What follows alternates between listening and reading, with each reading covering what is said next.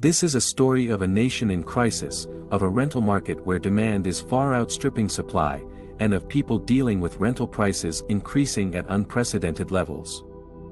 In the Australian capital cities, the combined rental rate increased by 11.7% over the past year, far in excess of the average 3.5% increase.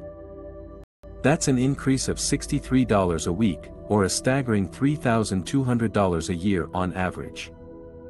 The CoreLogic Rental Pulse report for April 2021 indicates a 20.9% decrease in the total supply of capital city rental listings compared to the same time last year.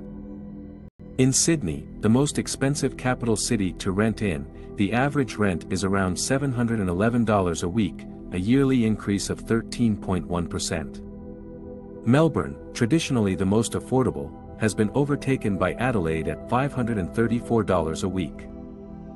The report blames a mismatch in supply and demand for the record increase, a trend which is expected to continue. The flow of new unit approvals since 2018 has been below the average for the last decade, meaning an increasing shortage of rental units for those without any other housing option. Concerns are rising for tenant households, especially for those with low incomes or on job seeker payments, who are being forced to bear the brunt of a crisis that is beyond their control.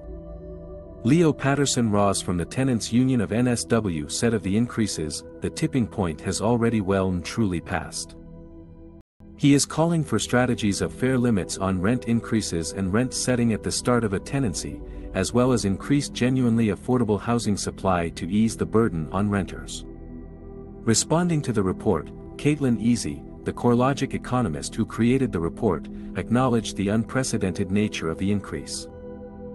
She said, "These are the strongest increases we have on record, and a rental increase of $3,200 is quite monumental for anyone.